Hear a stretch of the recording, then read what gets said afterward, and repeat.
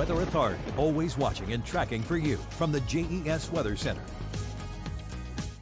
All right, we had quite a wake-up call earlier this morning as we had storms moving through parts of the area. Now, radar not showing anything. We may see a couple pop-up storms here and there as we go through the day, but for the most part, things looking good as we give you a live look from our Roanoke-Blacksburg Airport Skycam. And you see the clouds, they're pretty thin. They're not really growing very tall. If we were to see that, that would be an indication that storms were about to pop immediately. So that's not at least the case now.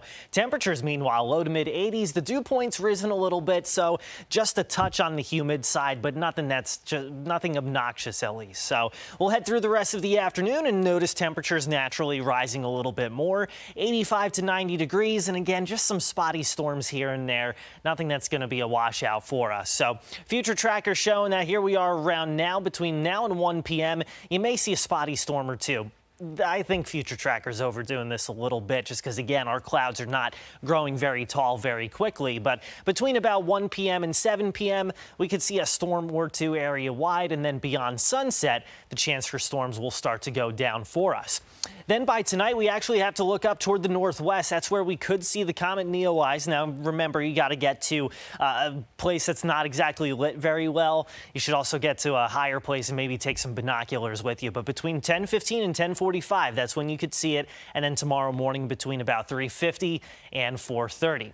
After that, the sun rises. It goes to quick work tomorrow. We're going to be once again very hot out there. Lexington around 89, Roanoke 91, Danville and Lynchburg 92, and even into Hillsville and Wytheville, you'll see temperatures in the middle 80s with Warm Springs in the middle 80s as well. Good news is, whereas right now, again, we're a little bit on the humid side, by tomorrow, you see dew points in the upper 50s and lower 60s. For this time of year, that's actually very comfortable. So kind of be similar to what we had Saturday where, yeah, it was hot, but the humidity wasn't all that bad. That'll start to change as we head into Wednesday, though, as you see this front that's to our north. It's going to be far enough to the north that the hot air comes in from the south. But as it gets closer to us, Thursday, Friday, and Saturday afternoons, you've got the heat, you've got the humidity, and this front kind of lifts all that and gets more showers and storms going each afternoon. So not going to be a washout, but something we'll entertain. And again, given the fact that we're going to be hot, any one or two storms that do develop each afternoon could be on the strong side. So for the New River Valley, today we're in the middle 80s. Tomorrow and Wednesday will be a little hotter than that, in the upper 80s to near 90 degrees.